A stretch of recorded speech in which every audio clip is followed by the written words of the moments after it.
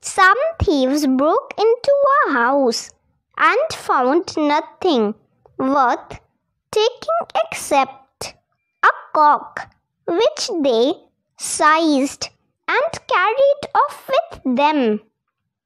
When they were preparing their supper, one of them caught up the cock and was about to wring his neck, when the cock cried out for mercy and said, "Pray, do not kill me.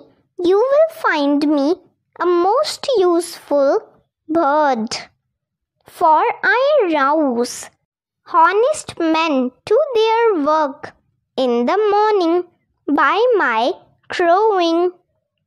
But the thief replied with some heat, "Yes, I know you do, making it harder for us to get a livelihood. Into the pot you go."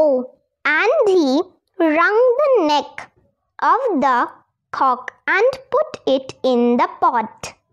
Moral of the story: a worthy man may not be respected everywhere.